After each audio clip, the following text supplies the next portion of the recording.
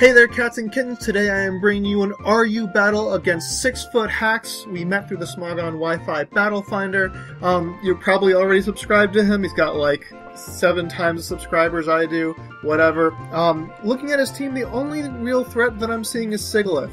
My team can handle everyone else on his team, as long as I don't make any stupid mistakes. But Sigilyph, depending on the set it's running, can really wreck my team. So really, I only have to worry if it's the Calm Mind set. If it's the stored power, not the stored power, cosmic power set, then I don't have to worry at all because my Slowking walls him completely. So anyway, he leads off with Crustle, and I'm just going to go ahead and go for the Leaf Storm first turn. He could be, I doubt he's going to go for a Shell Smash if he's in the lead position. He's probably going to set up rocks, and Leaf Storm is a 2-hit KO, really no matter what. I mean, even with a crit, he's got Sturdy, most likely. So, yeah, I figure now I'll just be able to take him out with another Leaf Storm. He's going to actually just switch that out. I'm not sure why at that range of health, what he thinks he can do, although you'll see later.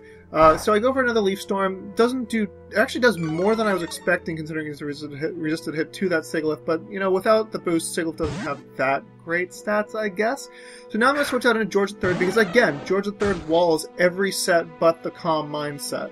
And I'm seeing that he's not running the Psycho Boost, or not Psycho Boost, I'm sorry, Psycho Shift with the Flame Orb or whatever, so that's interesting. So now he goes back out into Crustle, and I calc that I can take an X-Scissor, so I stay in. He actually just wants to set up a layer of spikes, so he's now got 2 layers of hazards up. I'm not even going to try to get my hazards up because he's got the Kabutops, and, you know, that's not really needed right now, so I'm just going to take out his Crustle. I get the first KO of the match, but he kind of just let me have it, and his Crustle did do a good job considering that I have no spinners on my team. The truth is, I don't really need them unless he managed to get all the layers of entry hazards up, and he only got 2 up, so that is fine. I go out into Tachikoma here, thinking that he might go for the trick, otherwise I wall him. He goes for the Volt Switch, that's fine. I'm not sure yet whether he's the Specs or the Scarf set, based on that damage, especially considering that was a crit. I didn't actually see that it was a crit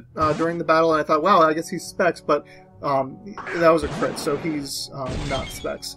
Here I'm fearing the extreme speed from his Entei, and, you know, Tachikoma doesn't have the best of health, so I'm just going to go ahead and switch out directly, rather than Volt Switch out, into Tuesday, my Qwilfish, and Qwilfish is a 100% wall for Entei.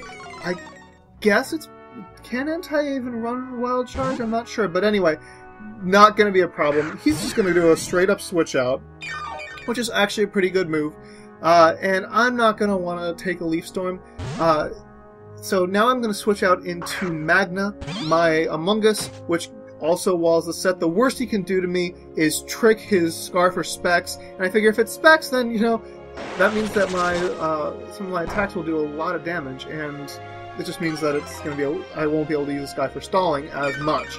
Instead he goes for the Leaf Storm, so good move on my end. Oh, also, you kind of want the trick here, because then he's stuck with my Black Sludge, and then he's got to get rid of it or he's got to die. So it's actually all a very good situation if he were to switch like that. So anyway, here he sends out Entei to go for the Spore, so I'm thinking that this is probably the Entei set that I'm familiar with because I used it on that RU team that I'd stolen from someone else, where he's got the Sleep Talk, so good sleep fodder, but he decides not to leave it in, which makes me think that maybe he was actually just using it for sleep fodder, or didn't think that, that he actually could, that I was actually going to go for the Spore, so I don't know.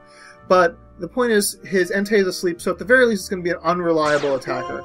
So now I go out into Tuesday. I think that was just a switch, thinking that he might go for the Flare Blitz, but so now I'm going to have to double switch.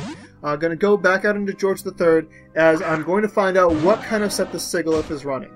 As it turns out, okay, so entry hazards, lots of entry hazards. As it turns out, he's running Psychic, not Stored Power. They both have the same PP, but it means that he's going to be able to hit a bit harder before he gets off his boosts. And considering that it's Psychic, I'm thinking yeah, here we go. It's the Calm Mind set, and I go, oh lord, Calm Mind with Psychic can probably break through George III.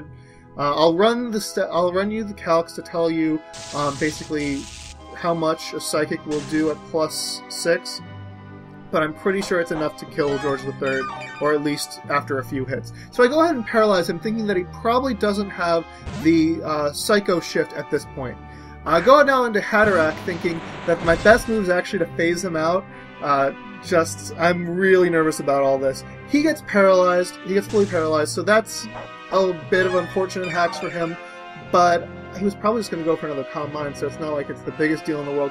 Goes for a Psychic here. I resist it, and it should all be okay. I go for my Stealth Rock thinking that he'd actually switch out. Looking at that much damage, I'm like, oh wow, thank God he wasn't at a one higher level of Calm Mind. So yeah, the pair of hacks did matter. Here he's going to go for the Air Slash. I'm like, oh god, no flinch, no flinch, no flinch. Because I can see him sweeping through my team now. I've got really not much to deal with it. I do manage to roar him out into Tachikoma, or not Tachikoma, into his Rotom cut form, Mo form, and not going to want to stay in and take the Leaf Storm. Here I make a very bad play. I already told you that the correct switch here was into my Among Us. Instead, I send out my Audino thinking I really want to get some switches up and, I can take a Leaf Storm. He goes for the trick. So that's going to mean that now my Audino is going to have a Choice Scarf and he's going to have leftovers rather than a Black Sludge. So bad move, Antar. Bad, but it is what it is. So here's just going to Volt Switch out. I think I go for the Wish. Just figure get someone's health back up. Doesn't matter who. So he's going to go ahead and switch out. He's going to go out into his Sigilyph. And I'm thinking my best bet here... So yeah, as I said, I'm going for the Wish. I'm thinking my best bet here is to go out into my Rotom, who should be able to take a +0 Psychic, I figure. Now granted, I am down at this point. Okay, so I'm down to basically half health. So I'll run the calcs and find out what my probability of surviving that hit were, but yeah, he takes me out. So that blows, and my Rotom was really my only hope because all I needed to trick him an item. Also, based on how hard he's hitting, I'm betting that a Leaf Storm might have actually been able to KO. So here I've got my best special wall out, and he gets paralyzed. And so that's excellent because he's not taking those hits as well as I would have thought. He has no Calm Minds up. And so I'm thinking if I get one more Scald off, I might actually be able to take him out. I'm just hoping that he doesn't survive on a little and then go for Roost. But I do manage to take out his Totem, and Sigilyph is dead, and now I see no threats on his team. This is basically a good game. I mean, yeah, maybe there could be some hacks going on, but I just really don't see any threats on his team left that are going to be a problem for me. So now I do the correct switch that I should have done instead of sending out my Audino. I go out into my Among Us against his Rotom Mo, and he's just going to go for the Thunderbolt, which is probably the move that's going to hit the hardest. And it hits a whole lot harder than I was expecting. It's because he got another crit. So the hacks was pretty balanced in this match, I would say, because that crit, did a huge amount of damage and meant that I had to be a little bit more conservative with my strategy. So he's going to Volt Switch out here. That's fine. I could have gone for the Synthesis, but I really wanted to take out his Rotom, so instead I went for a Sludge Bomb. So he sends out his Spiritomb, has no weaknesses, and I'm going to go for the Sludge Bomb. No, so now I'm going to be really careful here because I'm going to need to scout his set. Based on the fact that he gets no leftovers recovery, I'm thinking that he's probably the Banded set and he's going to go for the Pursuit. And I do the calcs and show that Pursuit might have taken me out if I'd switched out. So instead I stay in and go for the Synthesis, which helps me out even if he locked himself into Sucker Punch.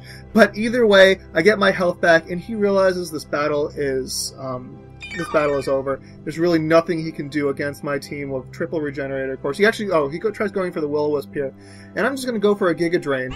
But so I couldn't chat with him because the Wi-Fi Battle Finder is buggy as hell, and I had no idea what he was thinking or anything here. But at this point, he's going to run and forfeit the match. So that's why you're not going to see this battle up on his channel. But this did showcase a few interesting things, and I post everything anyway, so that's why I'm posting this battle to my channel. Folks, I hope you enjoyed the battle. Comment, rate, subscribe, and challenge. So long.